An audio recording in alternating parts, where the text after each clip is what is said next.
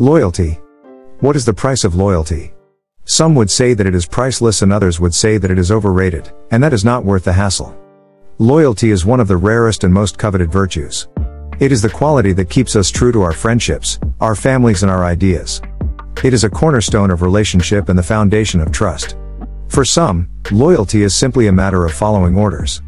Doing what you're told, without question. This type of loyalty is often seen in soldiers and servants. It can be blind loyalty, based on fear or obligation.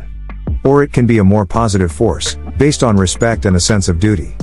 Another type of loyalty is a loyalty based on love and affection. This is often between close friends and family members. Yet, for all its importance, loyalty is often taken for granted. It is the foundation of our relationships and our families. Without loyalty, these things would crumble. What is the price of loyalty?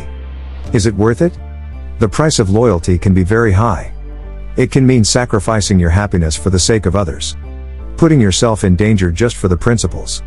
Making difficult choices that leave you feeling conflicted and torn. What is the price of loyalty? It's not an easy question to answer. The price of loyalty can be different for everyone.